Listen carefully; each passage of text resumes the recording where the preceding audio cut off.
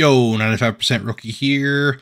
Gonna be starting a new tutorial here real quick. Well, might actually be a pretty long video, but I'm gonna try to edit it down and at least keep it into bite-sized chunks, kind of like what I did for the Alive tutorial. Essentially, I'm kind of doing think of it as a Drongo's mods, as the title says, Drongo's mods tutorial generally, but it's kind of also just like my current mod and mission setup. So essentially, you know, I made the Alive tutorial and that was kind of how I make my missions, but this is going to be like kind of how I do it now. After a few months, I've changed some things. I have some new systems in place, so it'll be kind of an addendum to that. But general, I'll just kind of go over mods I'm using. Then I'm going to make a somewhat simple multiplayer operation, although everything here should be fully applicable for single player as well. It's the beauty of these mods that Drongo's made, which there are similar mods on the workshop as well, but Drongo's I find is the best. I even actually prefer it to Alive now personally, although, you know, they do things very differently. Alive still has its place, but for my purposes, I find Drongo's to be the best. But anyways, yeah, basically you can make dynamic operations where as the mission maker, you have, even though you know a general picture, there's going to be a lot that you don't know, so you can react properly, rather than, you know, knowing exactly where all the enemies' placements are and everything. It's a dynamic system essentially, so, you know, that's applicable for playing in single player and also in multiplayer with friends. So I'm going to be making this in the same way I would for my current group of, you know, like 6 to 12 people, but, you know, all of this should be scalable, like upwards and downwards for player count, including single player, as long as you may have to take a couple of things into consideration. Yeah, so I'll go over mods first. So basically all of Drongo's mods, except for, I think the only one I'm missing here is command, the AI command, just because I don't really know how that works. I haven't really tried it. I'm sure that's good for commanding AI.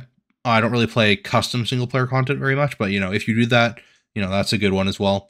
But generally, so Drongo's AI fire support, which basically it enables, when you place down the module, it enables AI to use fire support, including CAS. Keep in mind that, like, I also use, actually, wait, I don't actually have the mod here. Lamb.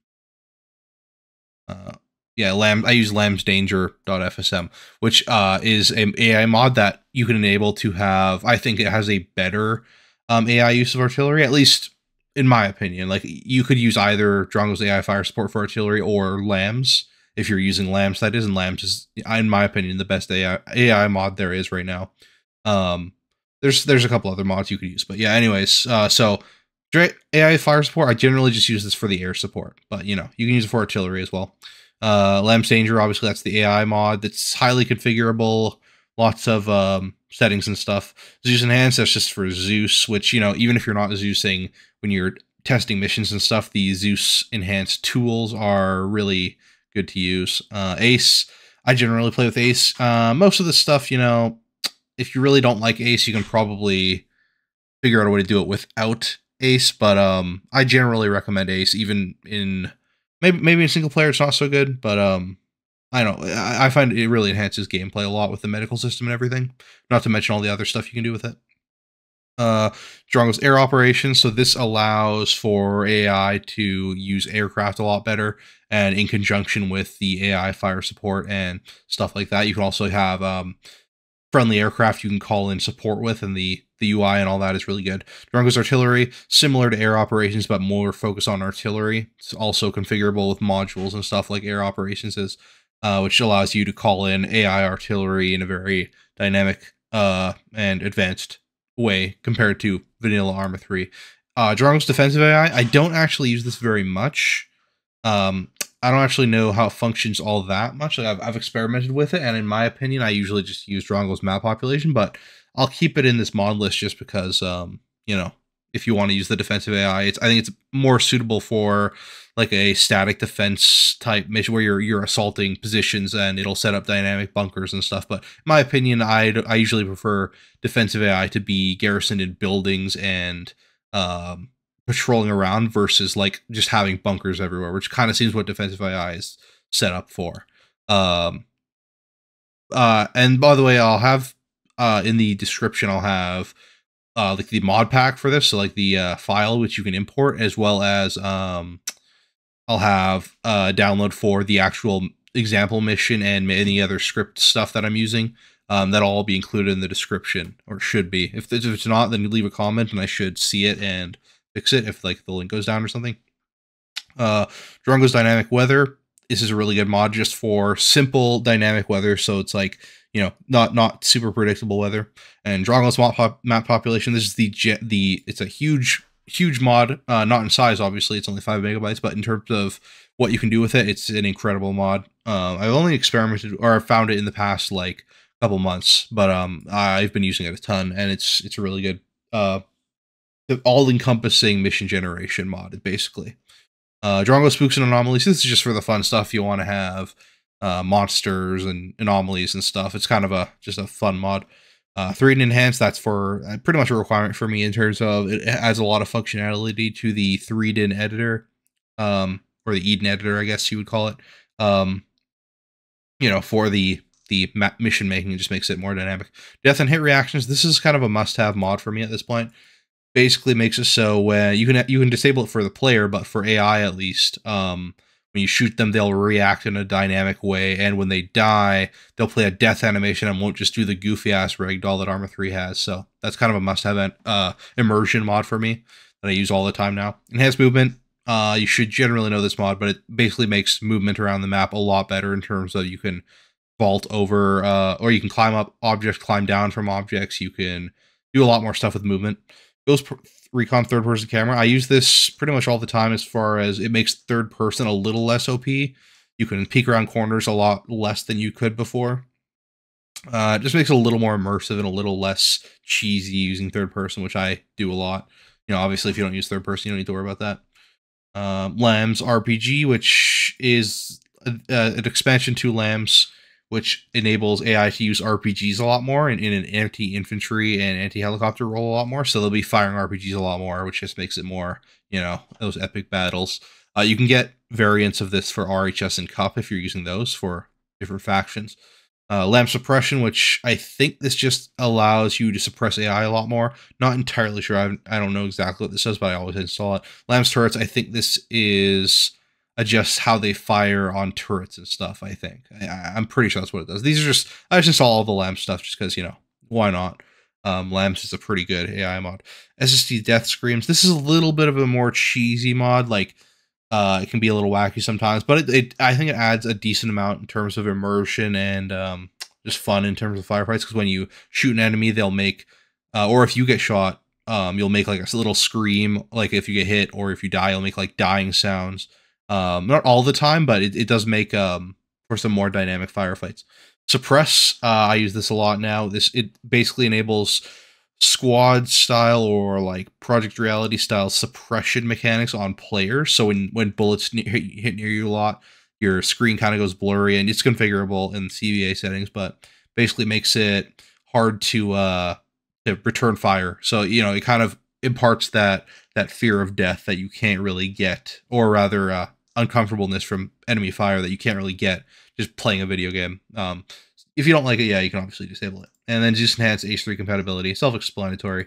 So let me save this mod preset. Let's call it DRO tutorial.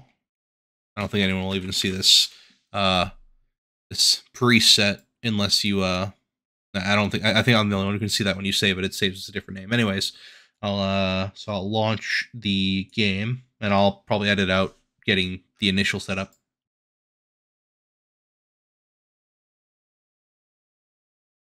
All right, so we're on Altus, so I'll be making it here. I'm gonna kind of just select an AO. I guess first things first, I'll save the mission in my 2024 folder. Call it DRO tutorial. What saving that does is create a folder in your documents that you could use to. You have to put a bunch of stuff in there for you you know, mission file structure stuff.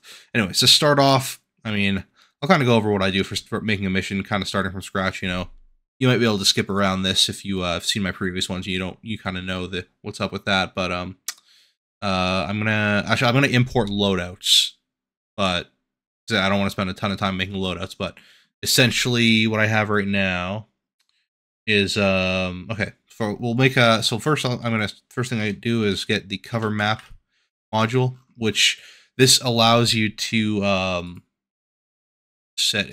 can set a size by manually dragging it, or I'll just do this. I'll make a 3000 by 3000 square. Actually, you know, maybe I'll make a 5000 just to be the large side. And we'll make the AO. Maybe let's make it this southern area here. So cover map, basically what this does is when you're on the map, you'll see like the rest of the map will be grayed out. So this is kind of your confined AO essentially. So next thing we'll place down. Well, first thing you got to place down is a player. So I guess choosing what side you're going to play on. Let's go with the AAF. Let's make this maybe like a AAF counterattack or something against NATO or something like that. Yeah, let's put down a squad leader down here at this air base down here. That'll be our player. Now, I'm going to name this player Persist 1. Reason being, so I don't really use it so much right now. I have in the past, and it's a good mod, but Remy, if you know the YouTuber Remy, he's made a mod called Persist RCO. It's a pretty good mod for persistent operations. It basically allows you to save your progress on missions and stuff between missions, so then you can import that data and set up the next session essentially with taking into account what's happened in the past. Now the thing is, Drongo has its own mission persistence features. I haven't used them. I may in the future, but essentially when I'm using Persist, you need to have a character named Persist 1. That's what I always name my squad leader role as, even if I'm not using Persist, just because all my scripts call that. So if you're using the scripts that I'm providing for Rallypoint and stuff, you're going to need to call your main squad leader Persist 1. Obviously, you can scale this up. You know, you can make this your officer or whatever. You can adjust my scripts. Feel free to do that if you're adding more squad leader roles or whatever. But for now, squad leader 1, Persist 1, and then the only 2 other roles as far as my mission structure, and I'll go over that. Actually, you know, I won't. I'll make like 3 basic loadouts. I'll make this for like a 4-player squad, maybe, just to show you how I do that. But you can skip past this. I should have timestamps for the. I'll try to put as many timestamps as I can as far as what's going on, so you can skip around to stuff you want. So next thing we'll place down is a team leader, and a second in command. We'll name him SL2. And what that does in terms of the scripts I have set up that we'll be adding. SL2 will be your second squad leader, your team leader, and if you're running one squad, and they will have the ability to place down a rally point alongside the squad leader. So that's essentially all that the team leader moniker does, and I'll make them a sergeant as well, which will play into Drongo's artillery stuff. So ranks do matter when you're using what I use, which I'll go into that in the future. But you're gonna want to have your your general squad leader, probably a lieutenant or sergeant, team leader also a sergeant. Generally, just because certain of Drongo's mods allows you to restrict things based on role. So if you only want sergeants to be able to call in artillery, that's why I make the squad leader to the sergeant. So not all players have access to those features. Next thing we'll do, the other only named role. I've had other named roles in the past, but the only other one will be combat lifesaver, and we will call that MD1, and I'll say why in the future. It's basically, I have scripts set up to automatically spawn inventories, and MD1 will spawn the medic inventory. I only have 2 types of inventories right now. I used to have more in the past, but right now we have base rifleman or base like soldier, which the medic also gets, and then MD1, which will spawn medical supplies in the backpack.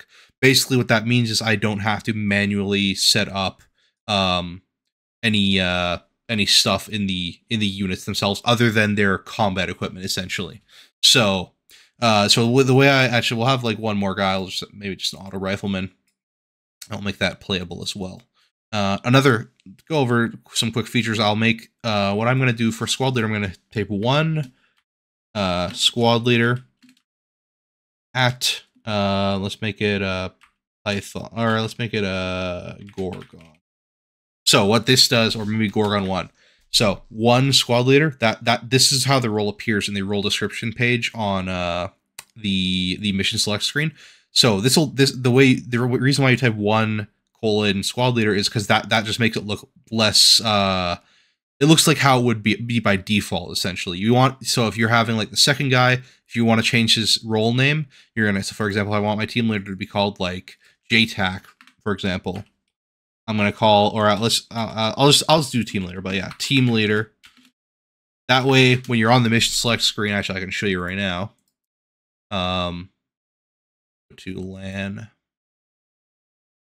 When you're on the mission select screen, once it loads in a second, as you can see, it looks just like, it doesn't look like I've edited this at all, but I have. So I could rename these roles to whatever I want, as long as I have the numbers there. Looks nice and clean, you know, it's optional, but and then if you want to reorder like the order that these are in, like squad leader, team leader, combat leader, all you would do is ungroup all the units and then group them one at a time in the order you want them to appear on this list.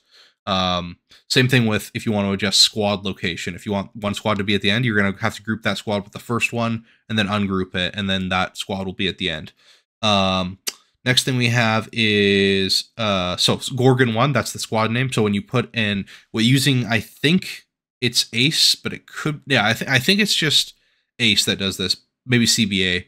When you put at and then whatever, that's the squad name that will appear on your role select screen. But keep in mind that if you want it to appear in game, you're gonna have to go into the group and also rename this Gorgon 1. So that's kind of how the squad thing goes. Next thing we'll do, I'll actually edit the roles real quick. I know I said I wouldn't, but whatever. Generally, I'll just keep the combat roles the same, but when I'm setting up what I want to do with these scripts is I'm going to go into uniform. I'm going to press delete all. The way I set up my script right now is I have a default loadout set up for their uniform, which is where I keep all my basic medical supplies and a couple of grenades. So, and earplugs, stuff like that, stuff that I think is required for every soldier, will all go in the uniform, and the uniform will be completely filled up. So don't bother putting anything in the uniform. All your basic stuff with the script I'm using for Ace will be filled up already. And obviously, you can edit these scripts I have once I go over them to include whatever equipment you want. If you're using vanilla instead of Ace, you can obviously just have vanilla equipment and remove the Ace stuff. But this is all set up for Ace. Next up, I can set up the whatever gear I want. So basically combat gear generally, like magazines, grenades, extra grenades, stuff like that, will go in the vest. And this is basically my squad leader's all set up. He'll automatically spawn with a radio if I want to add extra radios or whatever for Acre. I mean, actually, I don't have radios, so I don't have Acre installed on this, but you know, actually that may be no, it shouldn't be a problem. I don't have Acre included in my gear scripts. Anyways, and then so I'll do the next couple of roles here. Team leader, same thing. Empty the uniform. I'll keep the default vest, which has a couple of magazines, you know, basic stuff. So you don't have to do a whole lot of editing with this system. As long as your uniform's clear, you don't have to worry about adding medical supplies or radios, whatever. It's all going to be set up automatically, and you can edit that. Now, for the MD1, it's a little bit special, but medics always generally spawn with backpacks anyways. But we're going to empty the backpack just to make sure it spawns everything that I need. And I'll go over what it adds on the gear script screen once we do the file structure stuff. But essentially, medic will automatically have all of his medical supplies, which I think are sufficient for a squad leader in his backpack. And I'll remove the uniform because also he will have the same basic loadout for everything else. His vest, and also you can generally add the medic backpack isn't excessive, so generally it won't completely fill up a backpack. So if you want to add a little extra magazines or whatever for him on a mission basis, you know, that's up to you. He'll have room. He should have room for it. You can always spawn in and check.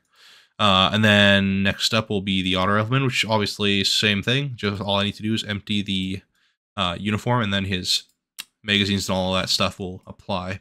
So that's basically how I would set up a squad's loadout. Pretty simple. I don't think I had the system in my last video. And just so you know, like the way I figured all these scripts and stuff, it's basically pure trial and error, messing around a little bit with ChatGPT, although you have to take that with a big grain of salt because ChatGPT will fuck up a lot. It can help with certain syntax and stuff though. So a little bit of a useful tool, but you know, you really have to check all your code and check tutorials and stuff. But basically I struggled my way through all this coding shit, and I've managed to make something that at least somewhat works for me. So you have any questions, always feel free to leave a comment, and I can help out to what I can. But just keep in mind, I am not a good scripting. I'm not good at scripting. But anyways, yeah. So that's our little team. You know, why don't I just get this I'll get all the in-game stuff apart from Drongo's setup now, and then I can have a separate thing for that. So the next thing I will spawn in is a composition that I have, which is called Startup Stuff V4. We're currently at V4. So I'm going to click that. And then actually I got an error because this startup stuff does include stuff that I don't have mods for. But anyways, it should be fine. So yeah, we basically have some basic ammo and stuff. This is our Rallypoint. RP1. So you're always going to name, if you're using my Rallypoint system, you're going to name your Rallypoint RP1. You can edit the code if you want to have multiple Rallypoints, all that stuff. You're going to have to figure it out on your own, but there are ways to modify it pretty easily if you know generally what you're doing. Special states on this, I always have enable damage false, so it can't get destroyed, because that would be a problem. And then yeah, so you can put whatever ammo, basic, medical supplies you want within this crate, and this will be, you can call in the Rallypoint and maybe do a little light resupplying, or if you don't want to have any resupply, you can always delete everything. So what we have spawned here is, so I'll go over this stuff first. We have Game Master module with #admin logged.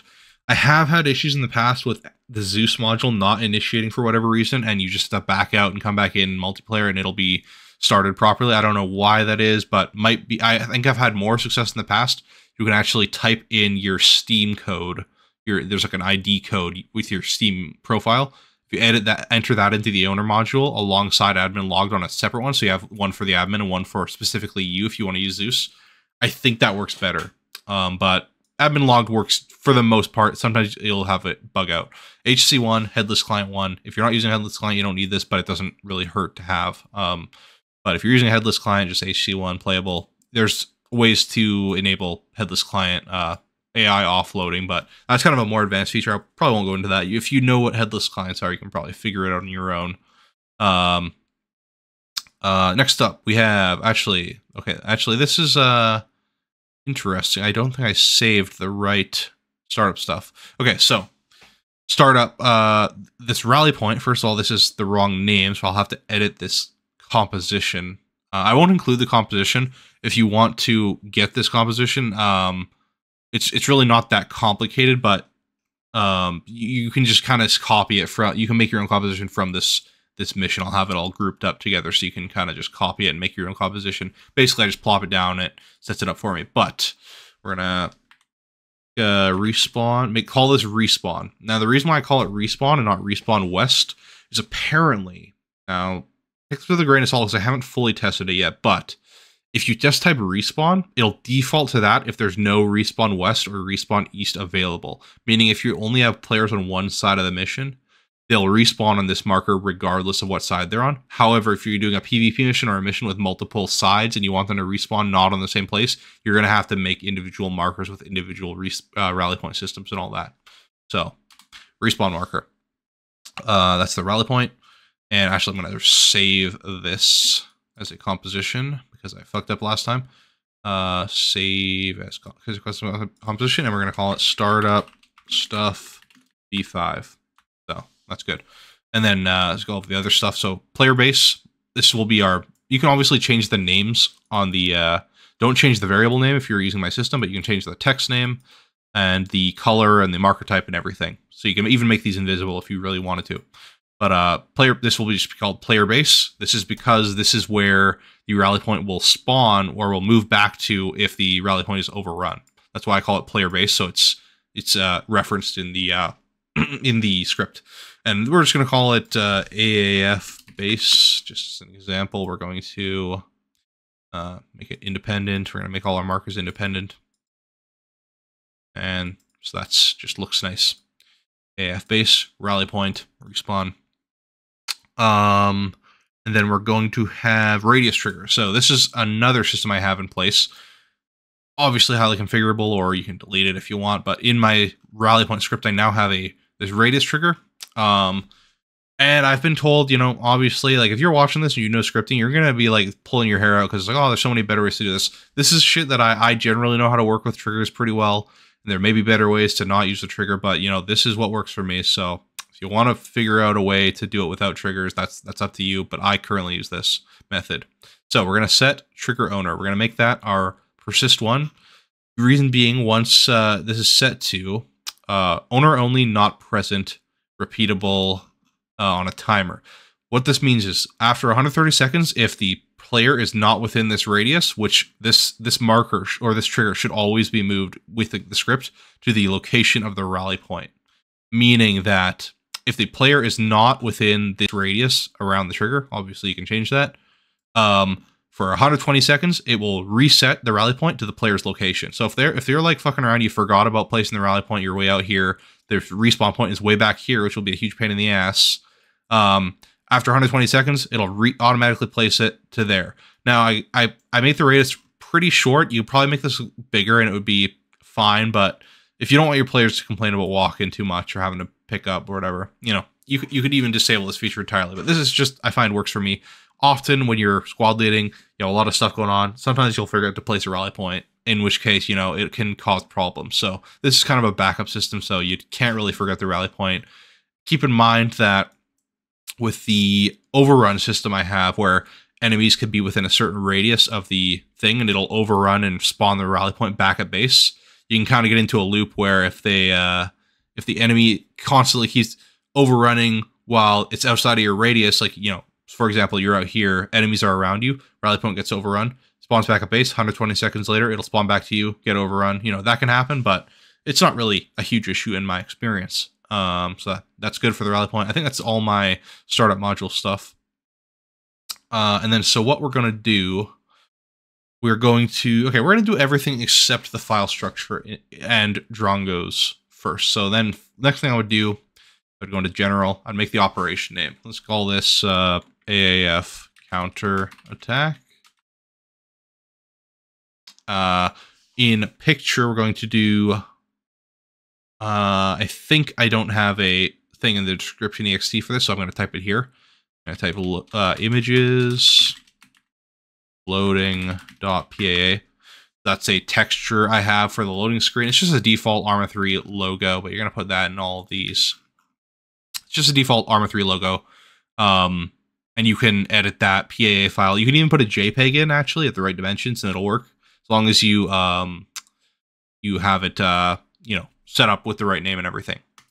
Text will just do, this will just be the text that shows on the screen, the loading screen and stuff. I just have the same text in every box, but let's say AAF have to counter attack NATO forces on Altus.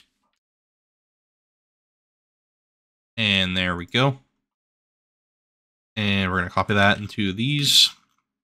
And we're going to make independent allegiance hostile to friendly to CSAT and hostile to Blue 4, as it is in the campaign.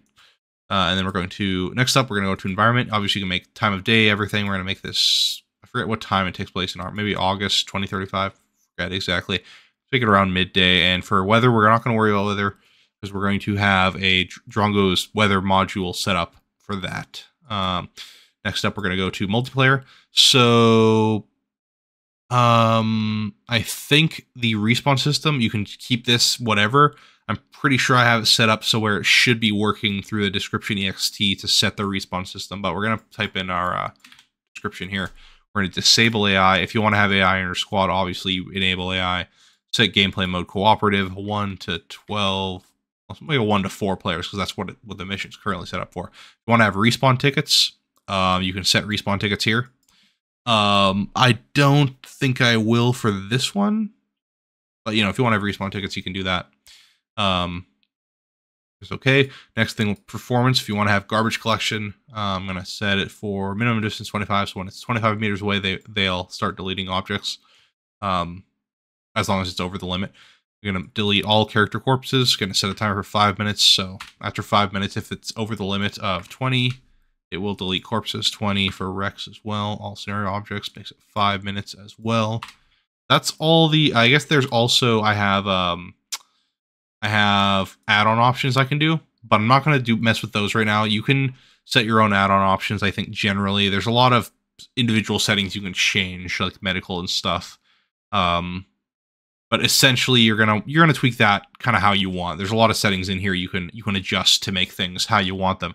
I guess the only thing I would make sure is checked if you want the AI to use Lamb's artillery, it would be either enable automatic artillery registration, or you're going to have to manually set that on artillery pieces that you manually set down. So, you know, basically if artillery is on the map, and this is checked, they will use it to call an artillery on you. So if you don't want that, you're not going to want to set this. But if you do want it for all artillery pieces, even the spawned ones that are not spawned at the mission start, you'll want to enable that. All right, so I think that's all of that. So we're going to move to the file structure, save, and then I'll start a new recording real quick. All right, so we are, well, let me just check real quick. Just check something real quick. Okay, yeah. So we are on the file structure. So we're going to go to that mission, which is DRO tutorial. And what we're going to do is we're going to copy paste what I have from my template file. So you don't need you can have a template file that you put all your goodies in, but you're going to have this tutorial, which you can, kind of adjust how you want. I'm going to go to where's my DRO? Okay, DRO tutorial. Copy paste all that stuff in. So this stuff should already be in your file. You shouldn't have to worry about it, but I'll go over each one just in case. Just you can skip this if you've seen my previous one, but this will delete the player's body when they respawn, so you can't go back and get extra ammo. This will enable the AI skill system, which is made by George Floros. So you're gonna, if you're using the configurable AI settings, which I have them set up already, but if you want to change them, you can do that. You need player local. Okay, so this is the first change as far, I think. I don't think this was my last one. It may have been in my last, but I'll go over it anyways. So what this does, when the player, this runs on a local player, so on a player's computer at the mission start, or I guess whenever, at the mission start, when they first join or whatever, they will get, so this right here, this whole chunk here, this will set up a respawn marker system. You can disable that, or not a respawn marker, a wounded marker system. This will set a marker on the player's body, like a big red one, and also one on the map, when they're unconscious. So this allows medics to see where, their wounded players are, and anyone can see wounded players. I've tried to make it so only medics can see, but I couldn't really figure it out. But I use this generally. I made this mostly with ChatGPT, and it works all right. It works about as good as I want. I would have preferred to have some extra features on it, but it works good enough. If you want to figure out how to make it better, you can, and let me know. But so this is an unconscious marker system. You can delete that if you don't want that. Next up is we have player uniform stuff. So this chunk here, this is all that will spawn in.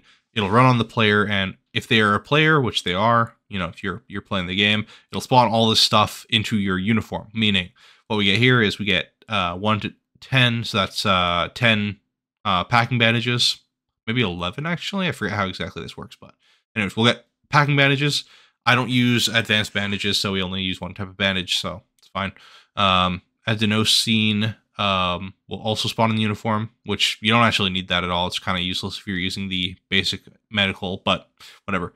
You'll also get a cable tie, you'll get earplugs, you'll get one epinephrine, 1 morphine, a flashlight for your map tools, a splint, a tourniquet, 2 smoke grenades, 1 hand grenade, and that's all that'll spawn in your uniform. Next up was what spawns the medic. So if the roll, so you can have 2 medics actually. So if the roll, and you can adjust this to be however many medics you want if you really want to. If the role name is MD1, or the variable name of the unit is MD1 or MD2, it will spawn in 30 packing bandages, 12 morphine and epinephrine, 6 splints, 4, it might be 5. This 1 to 4 thing, that might be 1 to 4, meaning like 3 or 4 or 5. I forget exactly what that means. I think that means 4, but don't quote me on that. And then you'll get 4 500 milliliter IVs of saline, which act as blood essentially. So when you're low on blood or whatever. And then you will also get 3 1,000 milliliters of saline and 1 tourniquet and also a personal aid kit. So that's what, if you're a medic, that's how it spawns. So that's how that works. You can obviously edit that to be whatever objects you want. In init, we have, so this is the current Rallypoint system. Well, other than the actual file, but create diary record. I'll keep this here, but let's make a basic loadout or a description. So my description here. Let's defeat NATO. These are line breaks within the diary record. If you wanted to have multiple diary records, you can just copy this and rename the mission to whatever you want. And then, so up here we have, it'll run the Rallypoint system, which will add the actions to the players that will have rally points, or be able to place rally points rather. Next up, we have a repeating. And so I've had issues in the past in multiplayer, just so you know, with the Rallypoint system. I may have fixed it, may not have, where when the position of the respawn marker is moved to the player, I've had issues with it not updating on all players' computers, meaning that some people will, even though the respawn marker is in the right position, it'll take a while for their computer to realize it is, so they'll spawn in the old Rallypoint position. I've tried several ways to fix it, including, that's why some of my scripting stuff is a little messy in the Rallypoint file right now. But at the moment, I think I may have fixed it by using remote exec in this repeating script. So every 15 seconds, what this will do is move the respawn marker named respawn to position ATL, which someone let me know that using get pause ATL is better than, and set pause. Actually, wait, this should be yeah, set marker pause. Yeah, set marker pause and using get pause ATL. It will remote exec, which executes on all servers at the same time. It will set marker pause of the respawn marker to the position of RP1, meaning every 15 seconds, the respawn marker will move to the box named RP1. That's how we should be getting our Rallypoint system or respawn marker moved to the position of the Rallypoint every time. The right time. I haven't fully tested this. I've only just recently fixed this, so it may not be fully fixed. But at the worst case, you'll have issues where you'll need to make sure your rally points are set up in advance, or people will spawn in the old ones, which can cause issues. If you have Zeus enabled, you know, you can always work around that. But something I'm a little working on right now. If I fully figure it out, I'll make a new video on my rally point. But this should be functioning at least somewhat.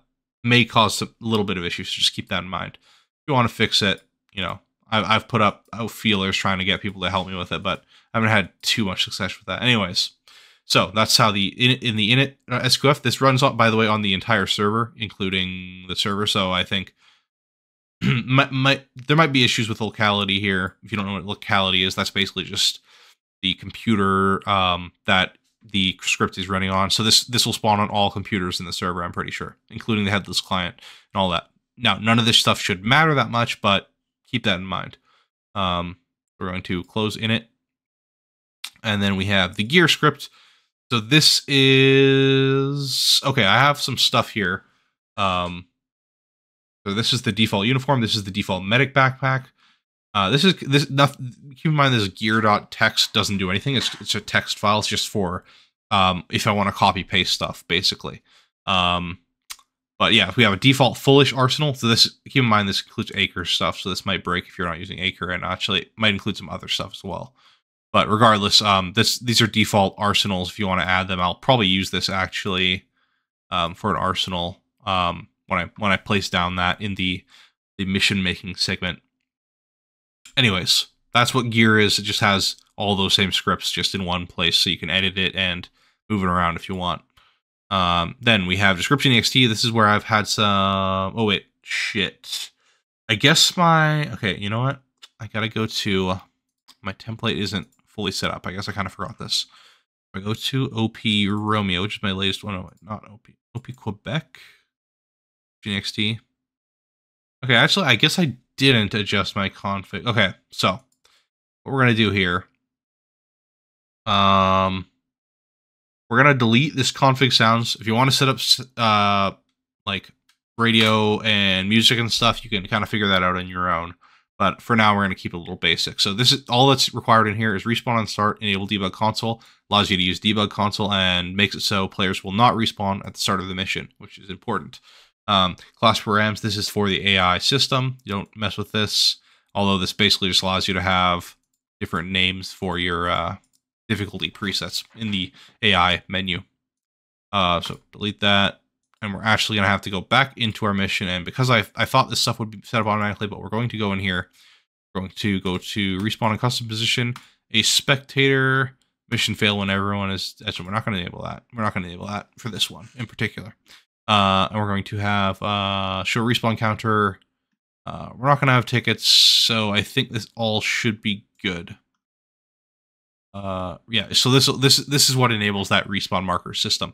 We're gonna have a respawn delay of 2 minutes. So that's how I like to. Actually, we're gonna be a little more casual with this. We're gonna have a 30-second respawn timer. I prefer 2 minutes just because I want to have there should be some consequence for death in a respawn system other than tickets.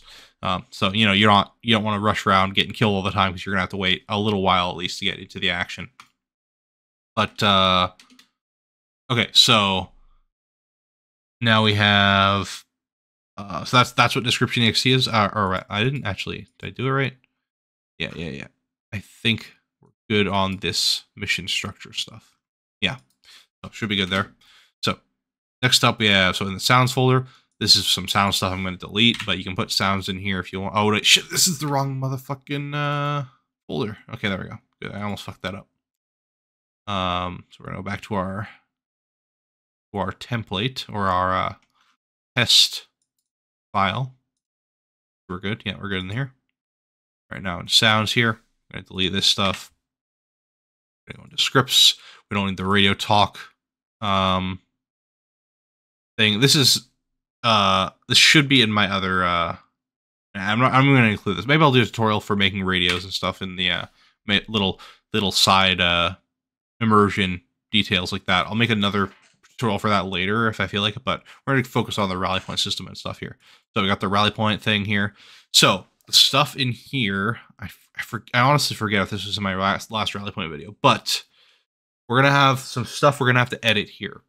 So this is actually good because we'll have to edit this stuff every time you're changing factions and things. So going through here. Trigger activation. So this right here, Rallypoint trigger. This is the overrun trigger. This is what will be triggered when there are enemies within 10 meters of the side here. It will be considered overrun. So what we're going to change this to is west, because we want NATO to overrun the trigger. So when west is present for 10 seconds within a 25-meter radius, that means that it will be this script will run. So what happens here is we get a hint that says the rally point has been overrun.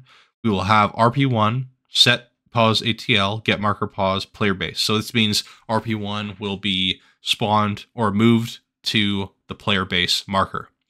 RP trig, which is this trigger actually. This trigger will also be moved to player base.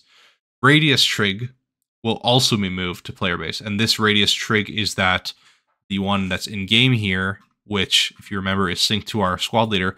So meaning this will start the timer of 1 minute 30 seconds to automatically place the rally point, so that players aren't always having to spawn at base if the player forgets, or in an old rally point if the player forgets to make a new rally point. So that's what this does. This basically just moves all that trigger stuff or all that rally point stuff to the base. That's all this trigger does when enemies are near. Next up, we have actually there's actually very little I have to adjust here, because we're using that so we don't have to change the respawn marker, because all of that stuff is attached. The respawn marker is attached to RP1. So thinking here, I'm thinking I may have inadvertently made this a lot more efficient. Yeah, I think the only thing you'll have to adjust in here is literally what faction overruns the trigger. You could actually have two triggers if you're fighting two factions. For example, if you're fighting East, or if you're fighting like Op 4 and Blue 4, or Op 4 and Green 4, you could have another. You could just copy paste this and set it to you have to rename some of this stuff. Keep in mind, but yeah, so you'd be able to adjust what fact. So all you have to do when you make a new mission, as long as this right here is set to what the enemy faction is, you're good to go. And everything else should automatically be set as long as the rally point is named RP1, as long as the radius trig is named radius trig, as long as the players are named persist1 and SL2. So yeah, I think I've actually simplified it a little bit, so I'm gonna pat myself on the back for that. So we're gonna save this because we did change that. Next up is images. This is the loading PA. This is the loading screen. And AI skill, which is where you will adjust your AI settings. I think in my last tutorial, I'll kind of go over that, but I'm going to just assume you're going to use my default AI settings, which I find work pretty well in terms of difficulty. But I'm going to move on to going over the map module stuff, which will be the Drongo's map population stuff. So I'll go over that in the next little segment. All right, we are on the next segment. So we're going to get first things first. Well, actually, you know what? Let's set down our what do you call it? Set down an arsenal. We're gonna get a cargo net, AAF cargo net. We're going to place it down. We're going to empty it because we don't want to have them having any OP gear I don't want them to have. So we're going to set up a basic arsenal. We're going to go to our gear here, and we're going to set let's do a full-ish arsenal. I may have to delete if this gives me an error and okay, actually, this is annoying because I forget. Easier to copy a giant string like this by just clicking, scrolling to the right. And by the way, I'm using Notepad+, which is basically a requirement. Has a lot of useful features. I'm going to copy this and put this in here. And what this does is adds an Ace Arsenal to, which the Ace Arsenal, by the way, is way better than Vanilla Arsenal. Always use an Ace Arsenal, in my opinion. It's basically amazing compared to the Vanilla one. Anyway, so this will spawn in all of that stuff in this list to the arsenal, meaning that you could have a limited arsenal, so you don't have all the OP gear and all the guns and stuff. All you have is your base equipment, and then if you wanted to add in like guns and stuff, all you need to do is copy the what do you call it? The blank in here. You just copy the class names in the arsenal, which you do that by, for example, if I want to just add in the rifle, just copy this, click it, copy in the Ace Arsenal, by the way, which you should be using. Oh wait, I forgot. Fuck. Oh wait, no, never mind. Sometimes it glitches out when you double click and it doesn't actually select the right object. Anyways, we're gonna that there, and that'll spawn in that rifle into the limited arsenal. There's another way to do this, which is to spawn every piece of equipment that a player has on them in the playable, as a playable character, and I'll show that, and actually I will include that script. I'll show that now, actually, so I don't forget. So we're gonna just real quick test the mission. Actually, we'll also see if we need to edit the arsenal at all. We're just gonna start up here. As you can see, our mission loading screen and stuff. We have that ignore that error. That just means that there's no player called SL2. Doesn't actually affect anything as far as the rally point goes. Yeah.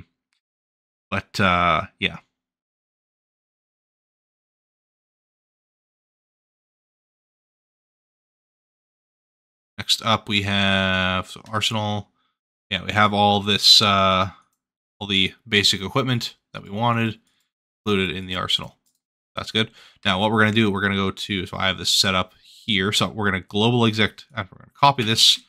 We're going to global exec this. And actually, we're going to go into our gear. And this will create an array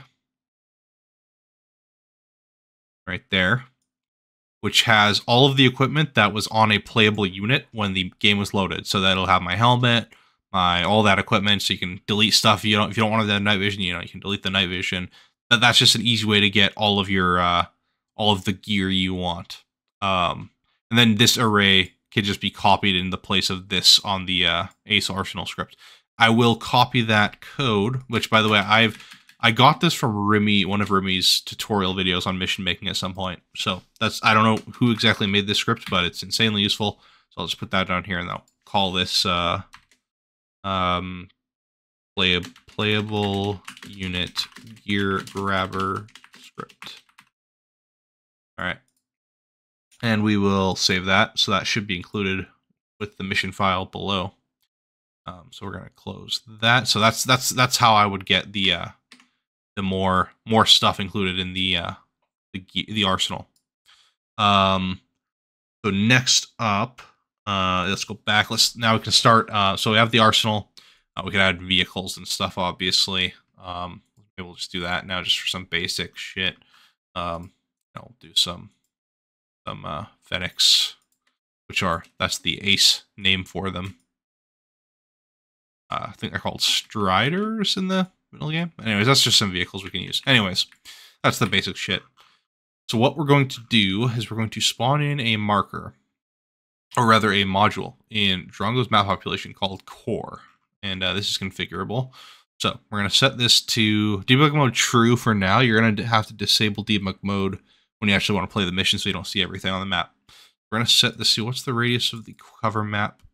5,000. So we're going to set this to, this kind of helps you visualize where the playable area is, but we're going to set this to core. We're going to set this to 5,000 AO radius. We're going to make it a square, so it's also this square around. So basically this entire cover map module is where the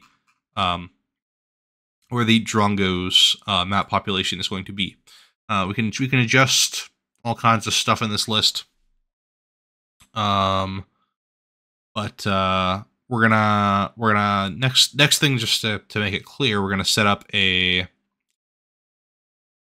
if you want to. So there's all basically, you can see there's a huge fucking list of modules here. There's all kinds. There's actually there's good documentation in the actual mod folder. If you go to that, it'll explain pretty much everything about every module. So if you have any questions, go in there. I'll just show you what I do essentially. We're gonna get a blacklist. So we can have faction AOs. So if I wanted to have one faction be in only one area, that's how you would do that. But right now we're going to get the blacklist module, which is somewhere around here. Actually, just search blacklist. And mind you, there's multiple blacklists for multiple modules, so make sure you're placing the right one. Go to map population. We're going to set a blacklist marker. We're going to have the radius of that marker be probably, I don't know, let's make it 2,000. And if we really wanted to measure that, we could the measure tool. And I want it to be a good distance away, so that's 3,000. So it would be around here, around this radius. There would be no anything spawning. AI or a civilian space spawn, but I think nothing will spawn around that blacklist marker. So keep that in mind. I don't know if there's a way to blacklist like specific factions or anything, but I think if you want to have a faction be in only a couple areas, you would use that faction AO thing. But for my purposes, I'm generally not going to do that. So we're going to go to map population. Next thing to do, it's so simple to set this shit up that I can probably do this in like less time than the rest of the video. So we're going to set up this marker, make it on the airfield. It doesn't really matter where. We're going to call this faction NATO. This will be the enemy faction. You can name it whatever you want. This name is important for certain functions with certain modules in terms of calling that faction name, but we're going to just call it NATO because that's just the name of the faction. Now, this is adjusting how they're spawned on the map, essentially. There's several ways to do this, but I'll show you one way I'm doing it. You can adjust this to how you want. Now, all these ones here below the occupied town ones, this stuff will be anywhere on the map, essentially. I'm pretty sure. So, for example, squad size 39, it'll spawn, and if just so you know, the comma separating these, that's the 1 will be the minimum, the 3 will be the maximum, but you can change these numbers to whatever you want. So, if the squad size for these groups that are spawned on this enemy side will be between 3 and 9 soldiers. Vehicle group size, I generally keep this down to 1, just so it's not as OP as you would think. So that vehicle group size will always be only 1 for me. Now, patrols, it tells you exactly what these patrols do, but patrols are around towns, and if you have this set to patrols, it'll be around any town in the game. So that's regardless of if the town is considered an occupied town, quote. So, depending on how you're setting up your missions, you may only want to have soldiers in towns you specify. So I would set, for example, if I'm, for the sake of this mission, maybe, we'll set patrols to 0. We'll set deep patrols, so deep patrols are in remote areas. So the way I generally set up is I will have occupied towns where there's going to be a lot of enemies, and I'll have deep patrols doing patrol and vehicle patrols, doing patrols around random areas. So you're going to be encountering most enemies either in the wilderness or specific towns, which I consider occupied. And there's a function for that. So we're going to do, let's have between 4 and 8 deep patrols. And mind you, these squads will be completely randomized. So vehicle patrols, let's have between 1 and 2 vehicle patrols, or between 2 and 3 vehicle patrols. Roadblocks aren't that an advanced of a feature. Essentially, it's just a vehicle spawned on the road with enemies in it. So don't expect like a compound or a composition or anything. There's generally this Drongo's map population, it doesn't spawn compositions for stuff, which, take it or leave it, that's however you want. I feel like Drongo's map population, it's generally designed for populating a map quickly. The specifics of like objectives you want to do and like if you want to have a base set up, you're gonna have to do all that kind of by yourself. And you keep in mind, all of this is compatible with placing down groups manually. If you want to have an objective be exactly how you want and then have the rest of the map be randomized, you can totally do that. It's very customizable in that way. Versus mods like Alive, where that might not function so great. But yeah, so we're gonna have roadblocks. We'll have 1 to 3. That's fine. Garrisons. So these are garrisoned in buildings squads. So we're gonna have 0 because the reason being, we want garrison squads to only be in occupied towns. We don't want to just have like a random town in the middle of nowhere have a full squad of guys for no reason. Camps. So these are like camps with a crate and some tents and a fire. More of a guerrilla kind of thing. So we're going to have 0 on those for this particular mission. Helicopters. Let's have a possibility of having, so between 0 and 1. So possibility there's 0, possibility there's 1. It's kind of a 50% chance, I guess, is how I would see it. I could probably adjust this to 0.5 and it would be even less of a chance, but don't quote me on that. It might not be the case. We're going to have 0 planes. Don't have any planes here. We're going to have 0 to 2 drones. That's good. Compounds. Compounds are essentially groups of buildings where it will spawn 1 HVT in it, as well as a couple of squads to patrol and garrison that. So it's kind of like in an insurgent style battle, you know, it's where like there would be like an insurgent compound with an HVT in it. Not really a conventional kind of thing. So I'm going to remove that. Hunters, I'm not sure exactly how hunters work. I'm sure that's explained in the Drongo's, you know, the description, but I think they're just units that will hunt players or something. Anyways, occupied towns. So this is where you would want your occupied town settings. You would have a random amount of occupied towns, in which case it'll select towns randomly on the map to consider them occupied towns. I'm going to manually place all my occupied towns on this particular mission.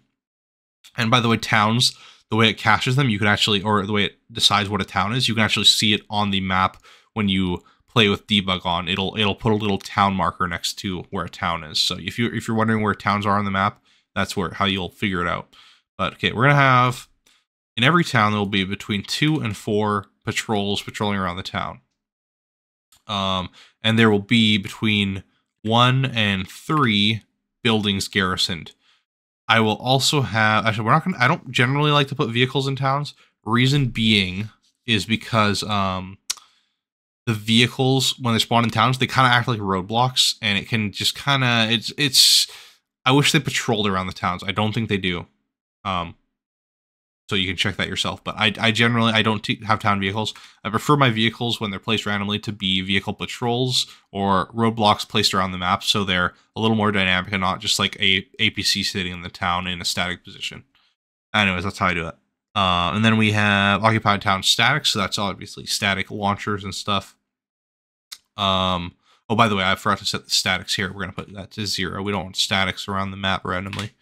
We're going to have between 0 and 2 static launchers or whatever you want. And I'll go into how we set that. We're going to, in vehicles, we're going to have a 25% chance of passengers, or actually let's make that a 50% chance of passengers, and passenger count 49. So that's a 50% chance that there will be passengers spawning in vehicles for trucks and stuff. So the way we configure this faction here, pretty simple.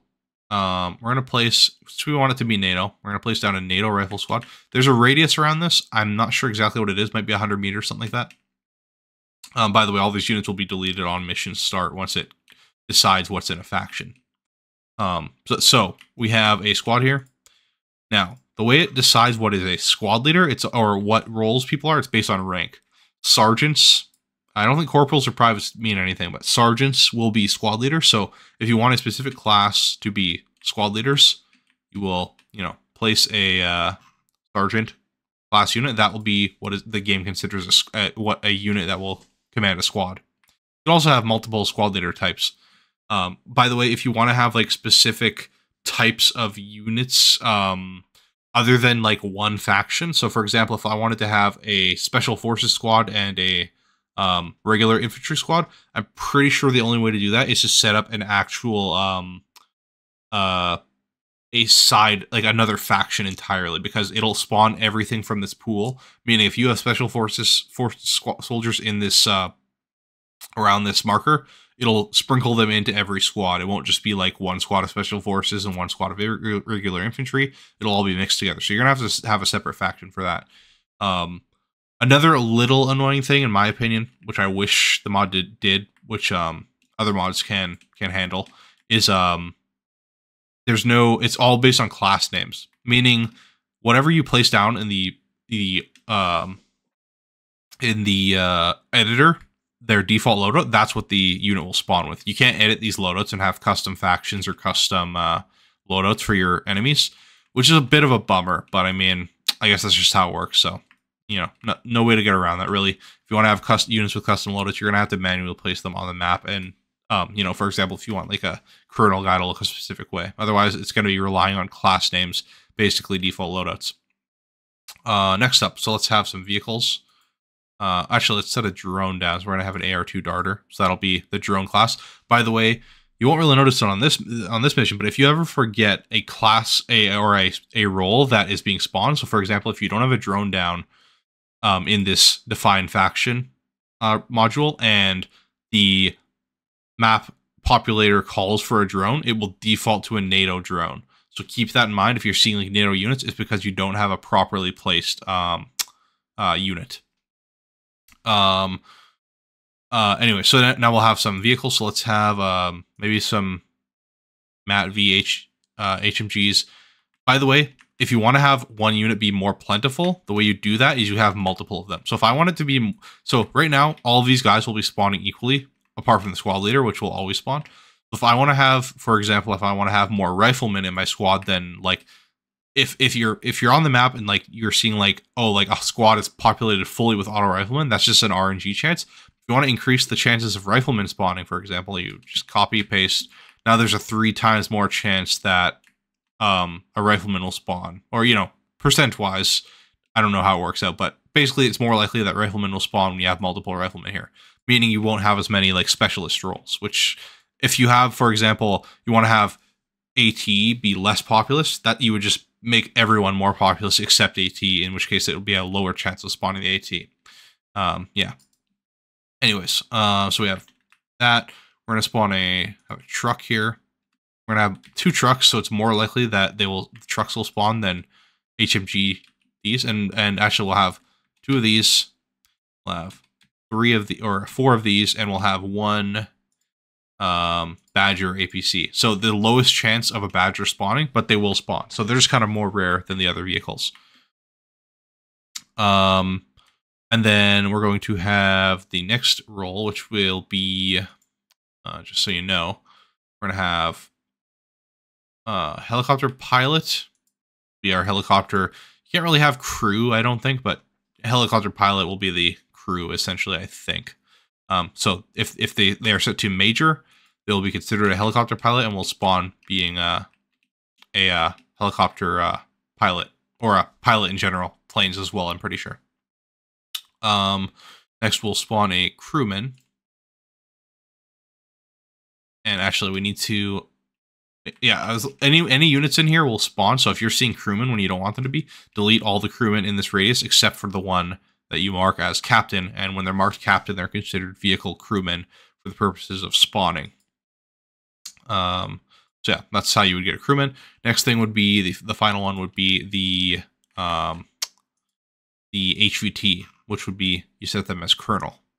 Actually, I'm thinking lieutenant might be your role as well. I'm not sure exactly what a lieutenant would be, but for now, I won't worry about it. If you're wondering about that, check the documentation in the Drongos thing. And then I guess next up, we would want helicopters. So we want to have the chances of the kind of helicopters that would spawn. Let's have double the chance of these, and there's a lower chance of a Comanche spawning. So that's how that works. Also, we're going to have the statics. Let's have a chance of AT, chance of a mortar, higher chance of AT. We're going to have 50 cals. I think it's 50 cal. Might be a grenade launcher, actually. That's 50 cal. We're going to have a higher chance of 50 cals than all this other stuff. And then there's a lower chance a mortar will spawn, in which case they will provide artillery support if I have that LAMS AI enabled. Actually, can I enable it on this? I'll enable it on this. I don't think this will apply, though. I think it'll be the default setting, so you'll have to enable that LAMS AI if you want this mission to have AI. Actually, I go to add-on options, enable artillery. There we go. So that's how you would want that's how you would get the artillery to designate automatically for AI. Okay, so that's a faction setup, and essentially that's almost all you need for a mission or a basic map population. What we're going to get here is for those occupied towns. We go to pop, occupied town, and faction name for the faction that will be occupying said town will be NATO, obviously. We're going to have them occupy Pyrgos, Chalkea, and Dorita, and that's it. We'll have 3 big occupied towns. Maybe we'll have to clear them. We'll go into that in a sec. With all kinds of modules you can set, all kinds of crazy shit. There's caching. You want to put down this caching module, there's settings for it. I won't put it on this, but if you're having performance issues, caching essentially will only have squad leaders simulated on the map. The rest will be cached, so they'll use less processing power, basically. We're going to set down... let's set up our mission system, I guess. So it has a pretty robust mission generator system, as well as manual tasks and stuff. So we're going to place this down. The enemy side will be west. Friendly side will be resistance, which is green 4. Wait for faction. Yes, we won't want to generate missions until the faction is spawned. We're going to have between 3 and 5 missions spawned. The mission will end when it's completed. That's good. Chain generated missions, that's just for you want them to appear one after the other rather than all at once. Fire exfiltration, false. All this stuff is good. I generally turn notifications off just because it's a little annoying if the marker name is updating. End if all down. I'm going to disable it for this, but this would be how you would have it end when players die or are incapacitated. Yeah. So that's basically it for this, except for, so for those randomly generated missions, which the game does do, or the module does do, we're going to go into mission types, and this is an easier way to basically set missions.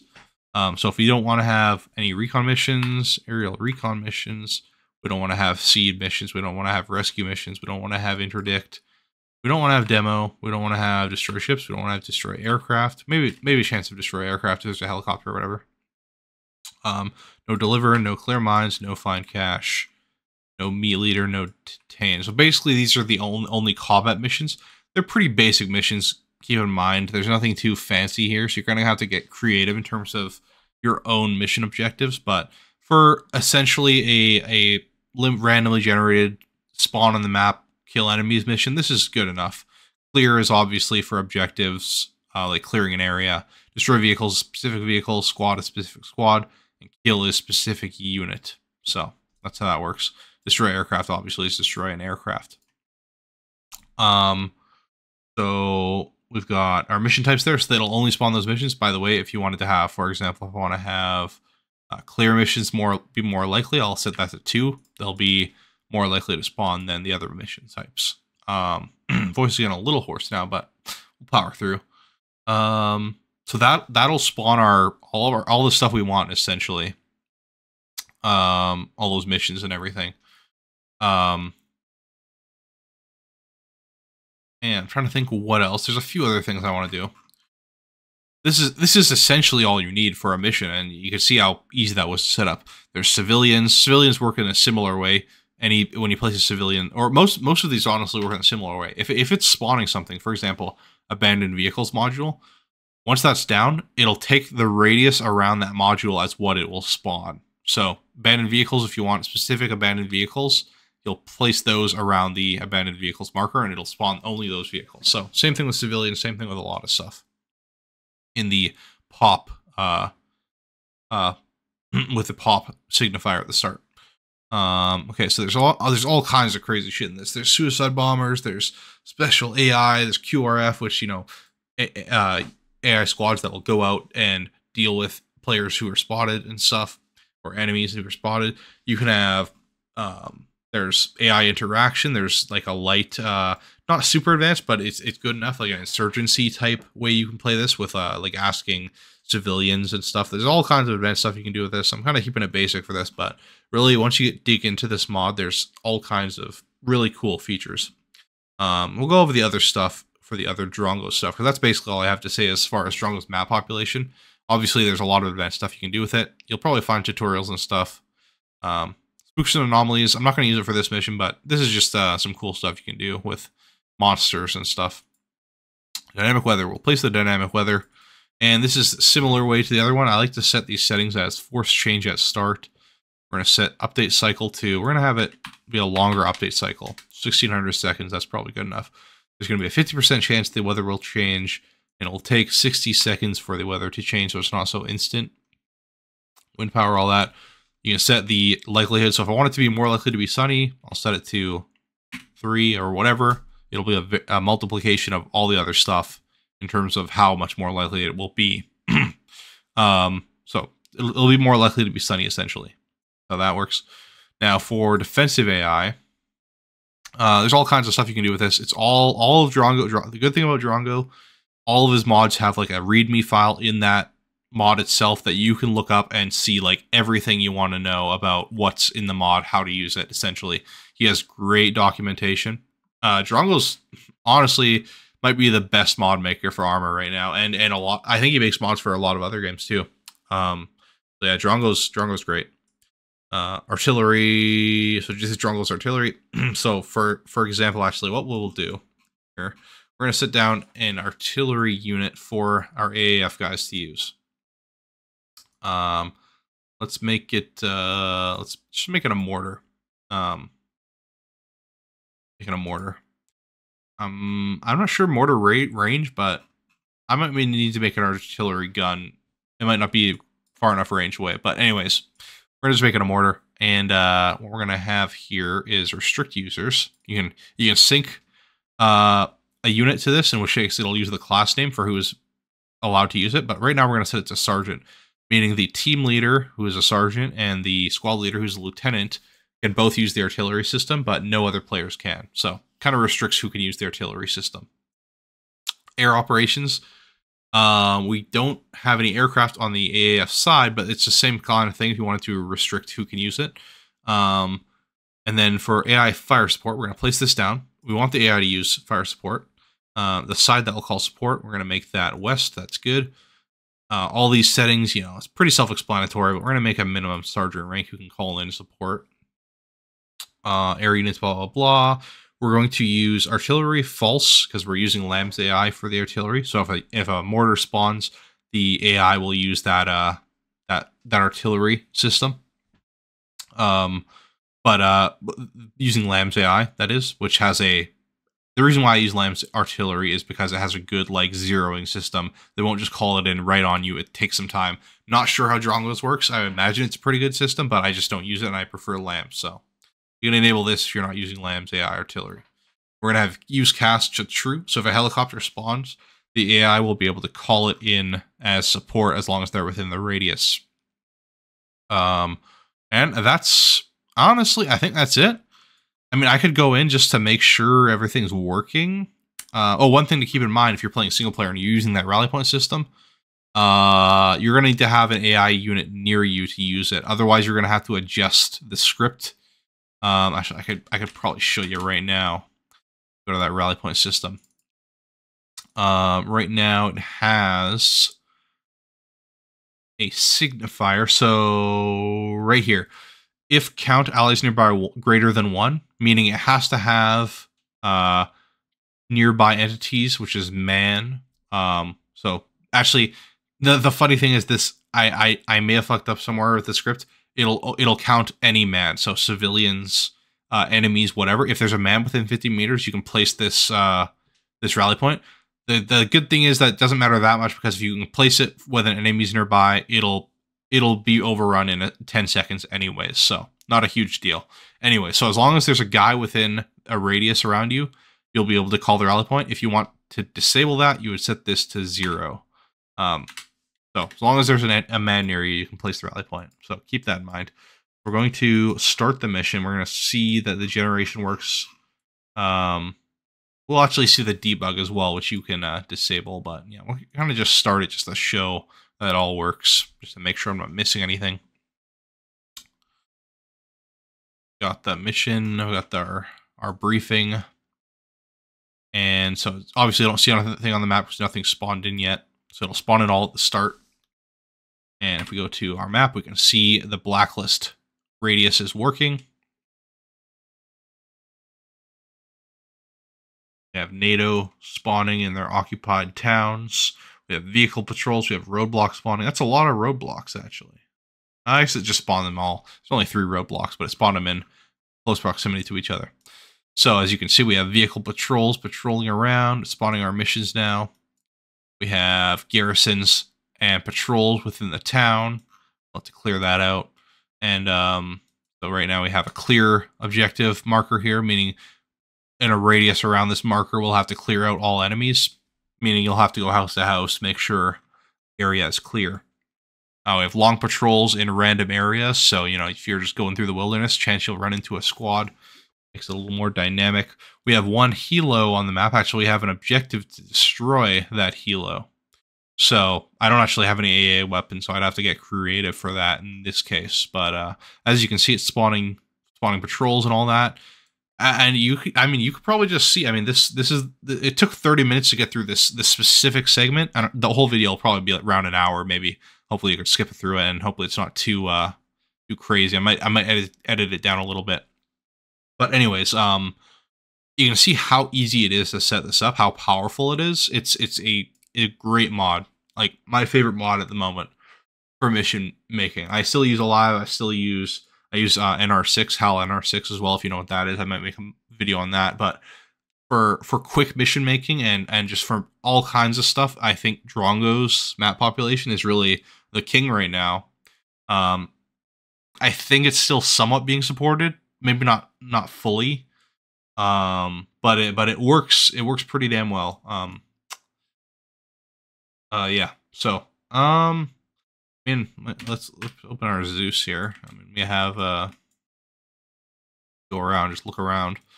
See our units be populated. This is what a roadblock looks like. Yeah,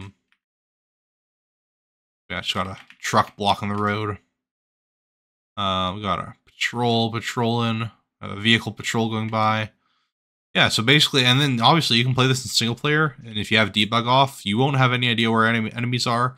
Fully dynamic mission, and I know there are actual quick mission setups you can do, like, you know, you can select the faction, like, you know, dynamic recon ops, all that. But I think this is if for the people who like to tinker more, who like to set up their own custom storylines, their own custom objectives, things like that. This is kind of the option I would go with if I were playing single player or with a small group of friends. just because you can really tweak it to exactly what you want while also having a wide variety of randomization. And as you can see, riflemen are generally more common in these squads. Generally, I could probably up it more, but you generally see more riflemen in these squads. Is that even true? Yeah, we're generally seeing more riflemen. We're getting some RNG where riflemen aren't spawning, but I only spawned like 2 more riflemen, but they are definitely more popular than other units. So if you wanted to have a ton of riflemen, you just copy paste them a lot more. Then, you know, we have vehicles patrolling around. And I may need to double check that just to make sure I am right about that. The fact that you copy, if you have more units, it'll be a higher likelihood of them. But I think that is the case. I mean, it would seem silly if there was no way to adjust how many units are spawning of each type. But there we have a truck with some guys in it. So yeah, there's all kinds of crazy stuff you can do. Hopefully you got through the whole video, or it was helpful to you, or even just entertaining if you just want to listen to me make a mission or whatever. But yeah, all kinds of crazy stuff you can do. And yeah, thanks for watching, and hope you have a good one. See ya.